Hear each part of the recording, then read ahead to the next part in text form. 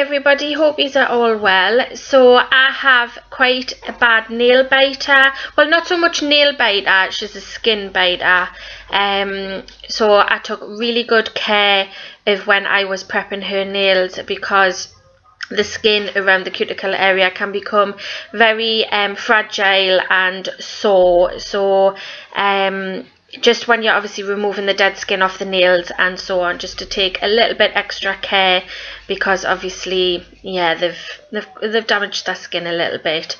So anyways, I'm going in with some of CJP's beautiful colours, and this one is called Perfect Peach, and it's one of their new ones. And I have to admit that I'm not the world's best at working with this colour.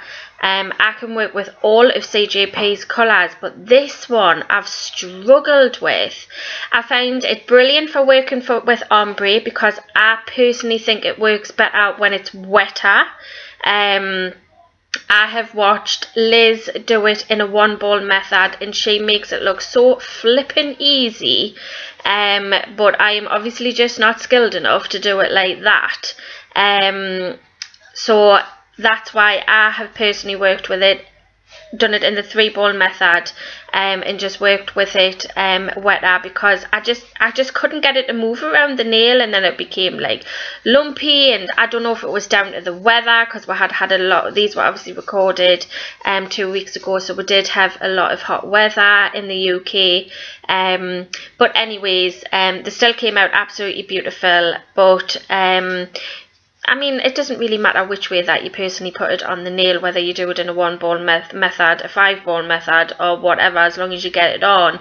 But yeah, I did struggle with this one, but I have ordered their other one, which is Peach Sorbet. So I'm going to see if I can work with that one a bit differently. But the colour, oh, I can't fault it at all. The colour is stunning. It is one of their nicest nudes. I thought that birthday suit was one of the nicest nudes, but this one so far is just gorgeous.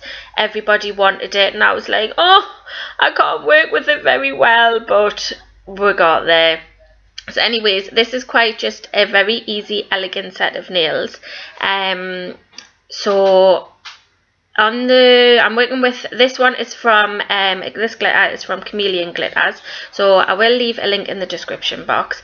And this one is called Chameleon, and it's just a beautiful white iridescent. Now she does lots of like white glitters that have different like flecks in it. So this one has more of a baby pink flecks in it, but you can get ones with gold, blue, you know, like whatever.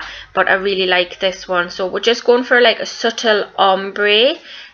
So just picking up a bead of clear acrylic and dipping it into the raw glitter. And then, as I say, just going a third up the nail, and then I'm going to go in with CJP's glitter, which is called, oh, what is it? Pink Diamonds? Or is it Princess? I think it's Princess. And it's just a tiny little bit more chunkier and a bit more baby pink, but oh my god, the reflex of it, you can see there, it's very blue and violet, absolutely gorgeous. So this one is obviously pre-mixed with acrylic as well, which is very handy. But obviously you will need to go in and cap all of these nails in clear acrylic. The tips that I'm using is from CJP. They're their new tips, and I absolutely love them. And the brush that I'm using is from Alpha Brushes, and it is the size 8 oval. That is the one that I prefer. So once everything had dried, then I go in and do all my usual filing, buffing and removing all of the dust off the nails. Then I'm going to go in with my Blue Sky non-tacky gel top coat, which is my favourite. And just, yeah, trying not to get any on the skin.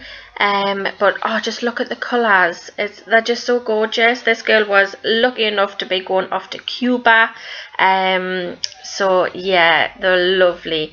But when I took some photos at the end, you'll see the photos, it just really shone up our like red bits. So please bear in mind that I haven't obviously damaged her nails, which you can see here.